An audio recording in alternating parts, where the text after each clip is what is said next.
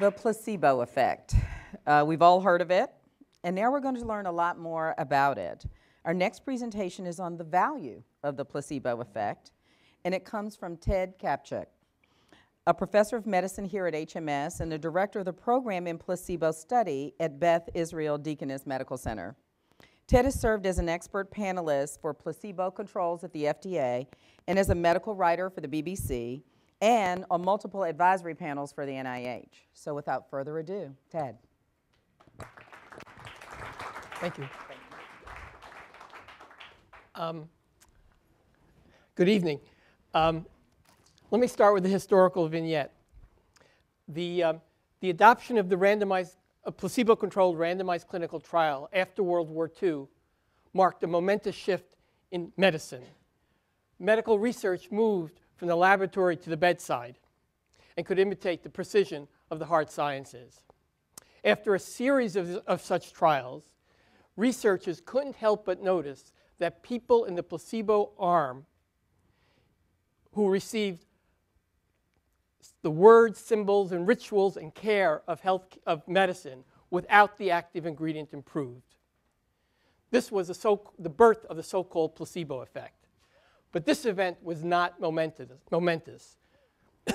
Researchers didn't care whether this phenomena was spontaneous remission, with what Oliver Wendell Holmes called the tincture of time, or was it some still unknown psychosocial biological process. In recent years, the placebo has been taken off the shelf, and I think our team at Harvard Medical School has been one of the leaders of this new investigation and had received much more attention.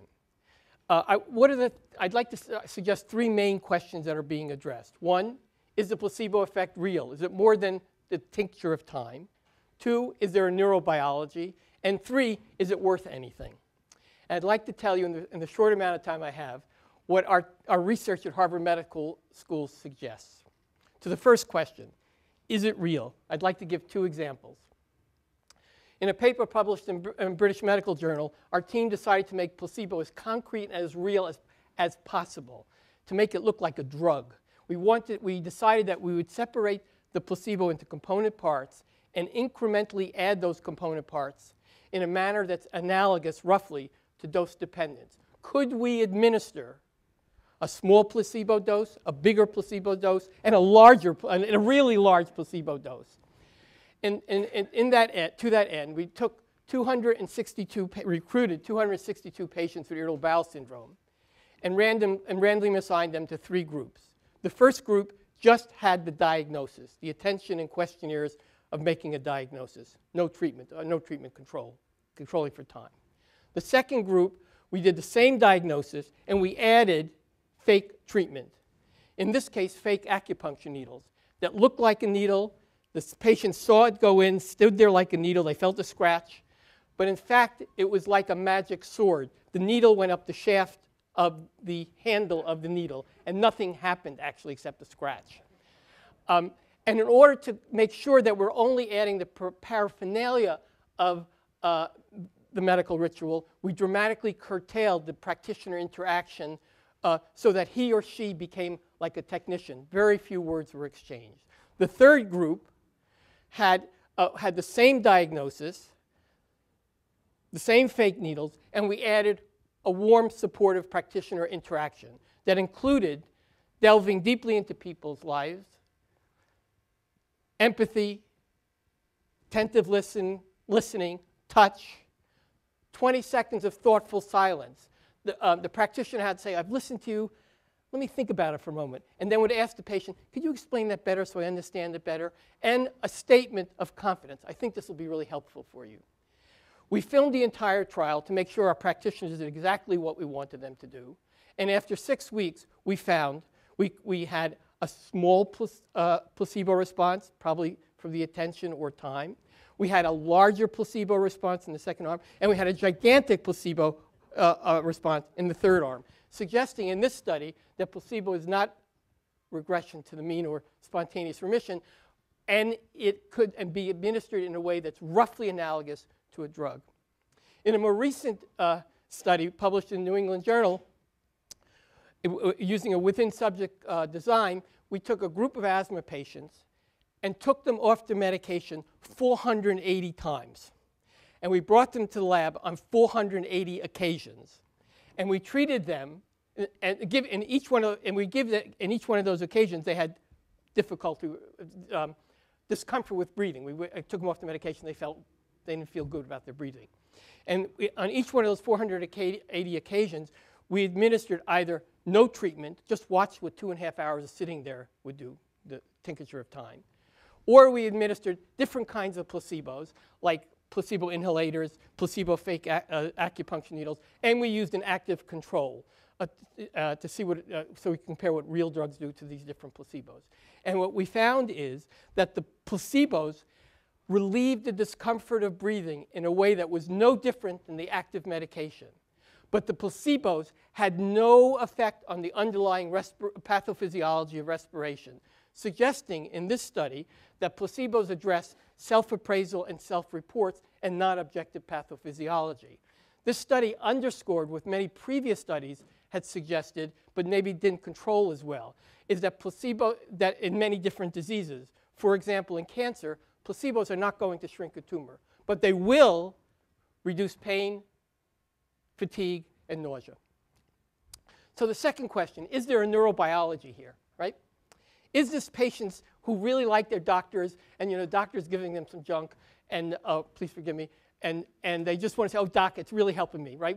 Is this bogus or real, or is there some kind of underlying underlying neurobiology, neurochemistry that's accompanying these changes that can give a veracity to the experience from a scientific perspective? Neuroimaging studies that our team has performed and other teams have performed emphatically demonstrate that placebo treatments activate regionally specific, quantifiable, and specific regions in the brain, such as the prefrontal cortex. And depending on what kind of illness you're treating, for instance, if it's pain, placebo treatments will affect the rostral anterior cingulate, the anterior insular, or if it's Parkinson's symptoms, it will affect the striatum.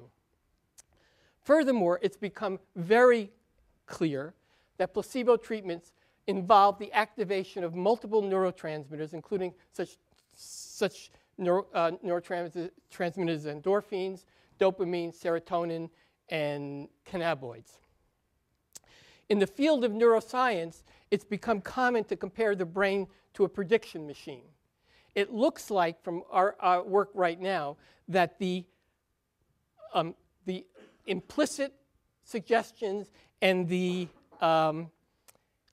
environmental cues of healthcare prompt changes in neurobiology, which cause shifts in a patient's sensory experiences and self-awareness. That's, well, okay, that's good enough on that. And so the third question I want to ask, the third question, does it make any difference? This is important. Does this have any value at all? Well, first, it's clear that placebo effects are real. It's clear there's a neurobiology. And it's likely that placebos account for a significant portion of the relief patients experience in a healthcare environment. I can't remember what I was thinking about. Is it important? Oh, this is especially important in illnesses where in many conditions where the drugs that we use are only marginally better than the placebo effect. And there are a lot of illnesses like that. We obviously need new drugs and better drugs, but it's clear we can't afford to not harness the placebo effect in that clinical situation. Furthermore, placebos are important even in situations where drugs are very powerful. For example, an injection of opioids in front of a patient, in full view, doctor needle goes in. Those opioids are dramatically more effective in pain relief than if the same amount of opioids are given to a patient through an IV without the patient knowing they're getting it. And placebo effects are really important for drug discovery itself. Unless we learn to control and predict placebo effects for many conditions, demonstrating the superiority of a drug over placebo will remain a challenge. And if I can summarize some of what I was getting at, is, I first want to say I hope it's clear that placebo effects are not the effect of an inert substance. Inert substances don't have effects. That's an oxymoron. Placebo effects, in my opinion and my team's opinion, is a surrogate marker for the provision of care. It's a surrogate marker for what goes on around the drugs, around the procedures, and around the surgery that we give our patients to great. And so I want to say that. And it's also becoming clear that placebo effects, placebo studies is a way to quantify and experimentally describe what one of my mentors, Arthur Kleinman, called the embodied moral practice of medicine, which includes laying on of hands, expressions of decency, of kindness, enactments of decency, and the commitment to be present. Placebo studies, I think, in what our team is demonstrating at Harvard Medical School, has the capacity to turn a romantic notion of the art of medicine into a science of the provision of care, or, if you permit me to use an archaic word, a science of healing. Thank you very much.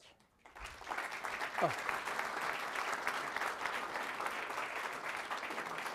Thank you. Sure. So, having been involved in many a placebo-controlled trial, can you talk to us a little bit about how we would take the knowledge that you're generating from your research to improve our clinical trial platforms? Okay. The pharmaceutical industry is beginning to approach us quite consistently.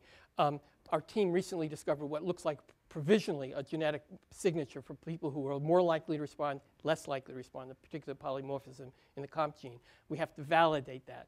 We're very actively involved in looking at brain signatures of what people don't respond to placebos. If we can identify a priori who are likely to be responders and not, we can develop enrichment strategies for drug development. So that kind of research is just beginning with my team.